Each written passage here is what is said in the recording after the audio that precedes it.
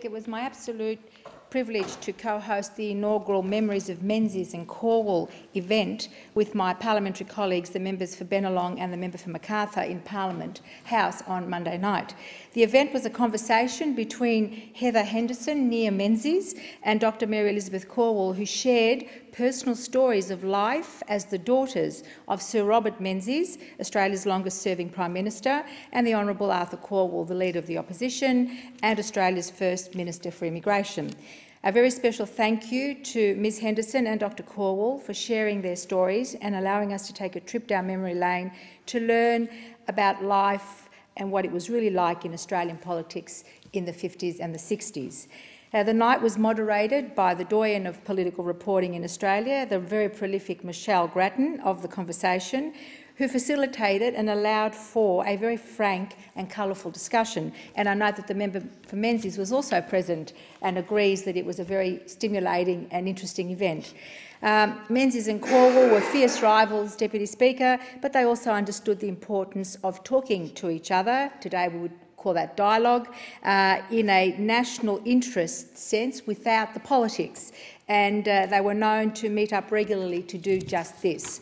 Thank you also to the Museum of Australian Democracy at Old Parliament House for sponsoring the event. Now, last Friday night, I was delighted to attend the annual presentation night of the Upfield Soccer Club.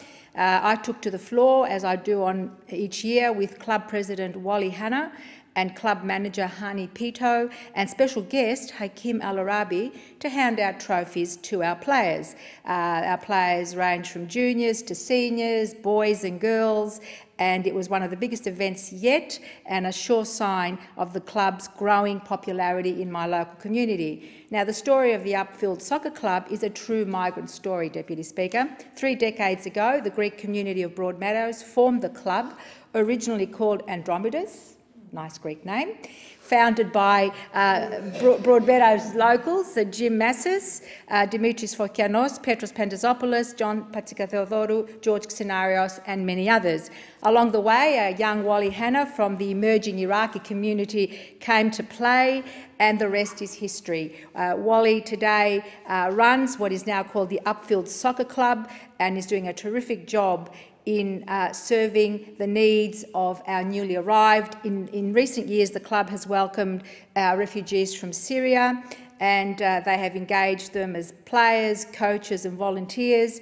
And the Upfield Soccer Club is very proud of the fact that they have recruited 45 female players this season in their ongoing campaign to create gender equality at the club and to foster inclusiveness. Thank you. Thank the member and give the call to